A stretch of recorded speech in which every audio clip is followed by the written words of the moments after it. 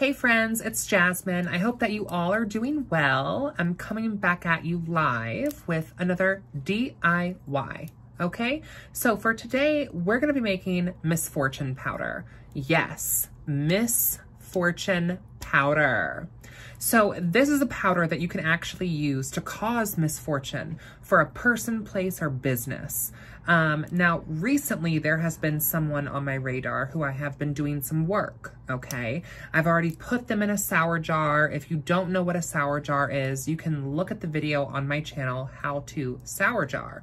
Today, I'm gonna be showing you how to Misfortune powder.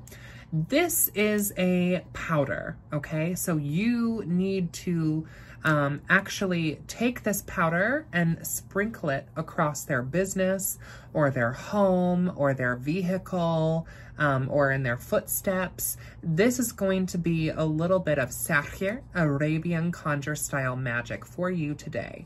And this is also just how I do it. This isn't the only way to do it.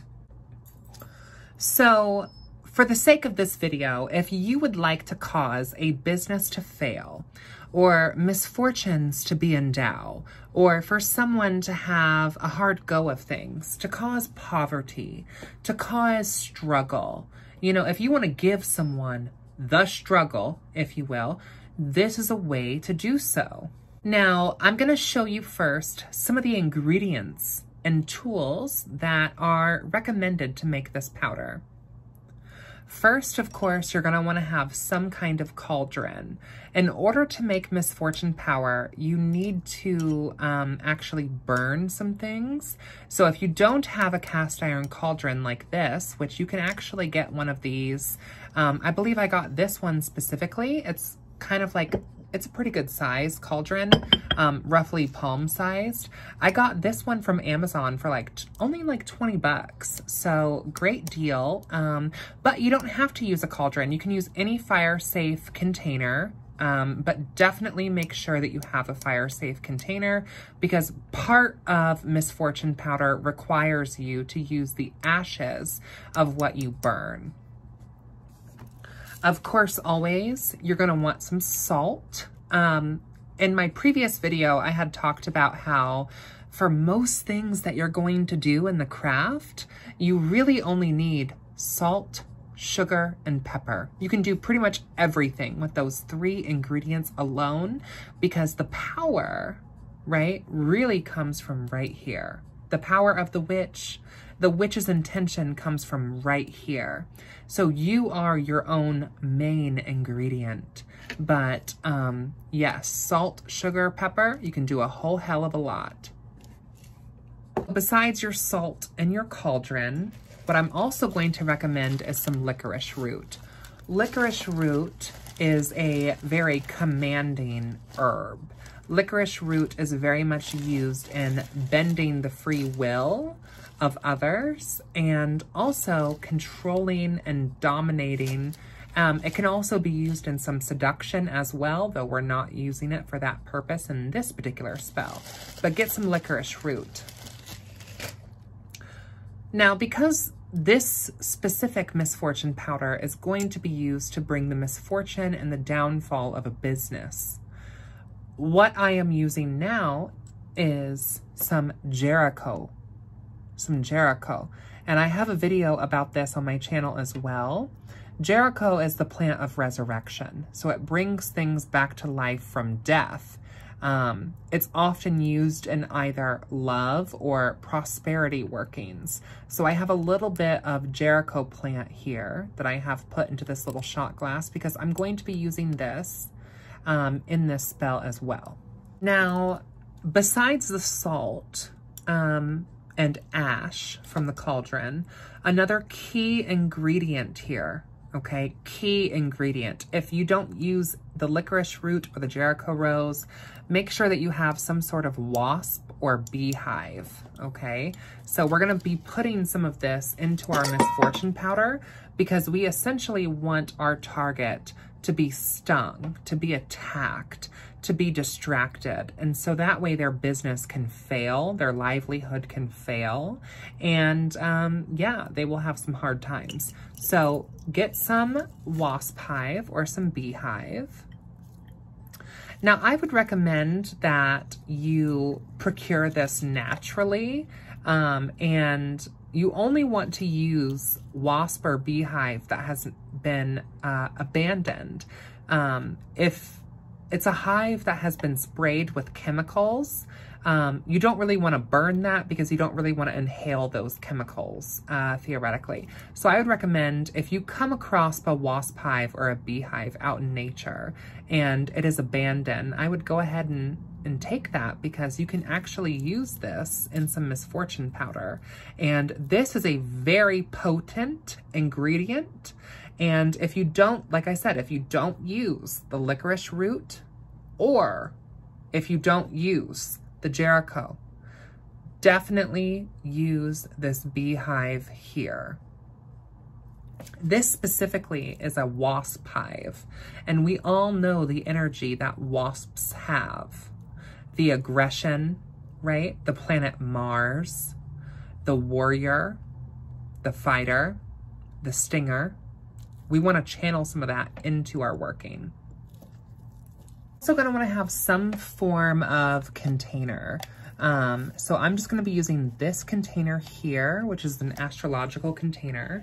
And I already have some Mediterranean salt in here as a base. So we are going to be adding our ashen ingredients into this, and this is what's going to become our Misfortune powder. Let me show you. Now, like I did say, this is going to be some sahir for you, okay? Some Arabian conjure style magics. Now, before I'm going to start this, I'm going to light up my bakur, which is what this is, and I am going to burn some oud specifically for my jinn, okay? And if you work with jinn, you can use jinn in this working if you would like to. It's not mandatory. This is just what I'm doing. Working candle here. Working candles are used to work with. So definitely make sure that you have some form of candle. I use this working candle specifically for Maledictas.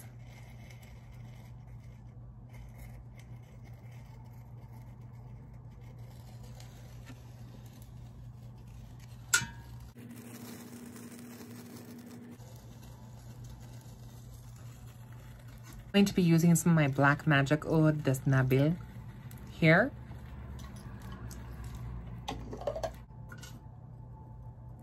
And this will start to create a very strong and potent smoke, okay? And while this is burning and while this is smoking, you want to inhale some of the smoke, and you want to invoke the shayateen. You want to invoke the jinn to help you in this working and to ask for their blessing. You can take a moment here as you are burning this to recite your prayers and intentions over this working. Marhaba, Jinni, bring misfortune to my enemy. Mahabra, Jinni, bring misfortune to my enemy. Bring my enemies to their knees and make their pockets weak. May they falter, may they fall, may their businesses fail. Speak your intention over the bakur. Maharba, Jinni, I invoke you into this working. Make my enemies falter, bring them to their knees. Hit them where it hurts. Take their prosperity and their health, their money and fortune from them. Strip this from them. Make their business fail. Give them no clients. Give them no insurance. Give them no security. Rob them of their building. Make their co-workers despise them. Make them so uncomfortable they have no other choice than to close up shop. If they reopen someplace else, may they be witnessed by this same energy. May the same energy of misfortune, Maharba, Jinni, follow them wherever they go. Watch these enemies, make them weak, and bring them to their knees. May they never know anything other than poverty and strife, sickness and disease. So once you have kind of like started this here in the bakor, you're going to add this to your cauldron. And I would recommend using the same coal and adding it into your cauldron.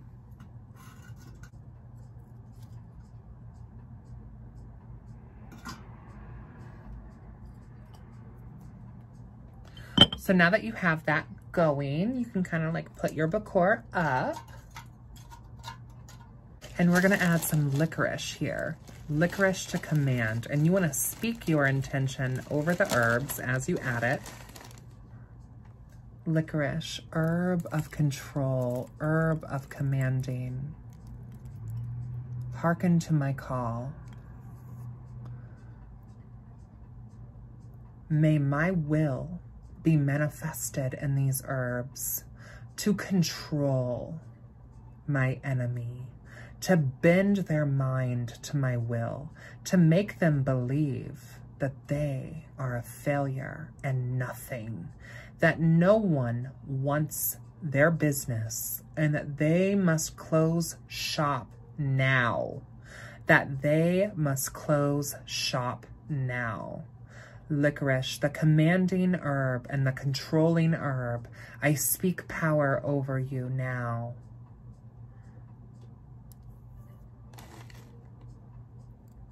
Going to add the wasp hive here and speak your intention over the wasp hive as well.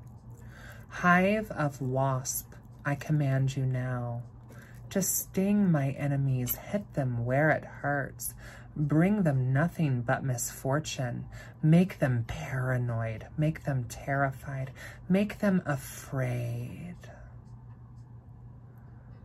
Sting and bite my enemy's wasp hive. Add your powers to my misfortune powder. I want the stingers of 1,000 hives to fall upon my enemies, to hurt them and cause them bodily injury, to maim them, to disgrace them, to scar them, and to keep them forever shrouded in shame from the burns and the stings they have witnessed.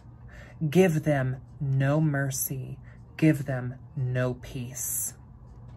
So going to add this Jericho rose. So just a couple sprigs of Jericho. Now, normally we would use this for good fortune, but any herb, any crystal, anything that you use for positive or benevolent intentions, you can twist and putrefy to use for negative intentions or for maldictas. You can use anything that is used for, positive for negative. So this Jericho rose is ordinarily used to bring good business, but we are going to burn that business and we are going to take this person's cash flow directly from them so that they may suffer endlessly from poverty. I have a little bullet here, and I'm going to be adding this bullet to serve as a totem in my misfortune powder, because witches like me, I don't only seek to strip you of your prosperity. I don't only seek to take away your success, but I want it to be the death of you. You will no longer harm myself or my friends or those affiliated with the coven. Let this bullet be a totem, a fetish and an effigy of violence. And let this bullet be the metaphorical bullet through your head to strip you of any and all prosperity. And every time you set up shop again, this bullet will remain to be a threat. Now, I would definitely recommend doing a sour jar first, and then following up that sour jar with some misfortune powder. So the powder is cooking now, and we're going to let that become nothing more than ash. nothing more than ash, much like our enemies' prosperity and success will become nothing more than ash and ruin. So allow that to kind of cook, okay? Allow it to steep, allow it to brew. Now, what I want to tell you is the powder that we are making, you do need to sprinkle, okay? Now, yes, you can do this work astrally and you could dress a candle with this, but I would personally recommend sprinkling it over their business. If it's an online business, print that off, okay? Print off their online business, sprinkle it over that printed off page and then burn it. But if it's a brick and mortar business, which in my case, the business I am seeking to do this work on is a brick and mortar business. So I will be personally sprinkling this across their doorway, if I even have to, because granted, the sour jar has already taken effect. So I may not even have to sprinkle the sour jar, okay? But in case I do, I have it. And in case of next time, I also have it. So yes, that is how you would work that misfortune powder. Put it over the business, put it in their foot tracks, put it over their car, put it over their home, dress a candle with it, okay? The possibilities are endless. Once you have all of your ingredients put together here, okay, you've cooked this quite nicely. You're going to add this to your container.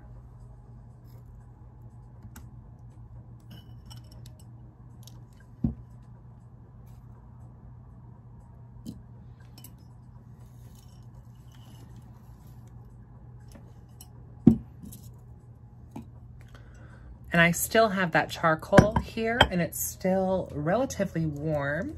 So I'm going to add a little bit more of this Nabil Black Magic Oud for my jinn over this to thank them as an offering.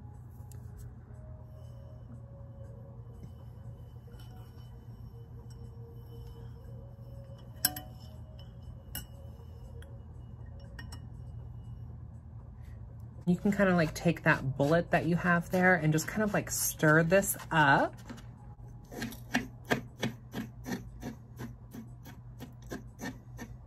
Last thing that I would recommend is a personal item. I personally would recommend using saliva because you want to spit on your enemies. And this misfortune powder, you want to spit on your enemy's legacy, on their prosperity.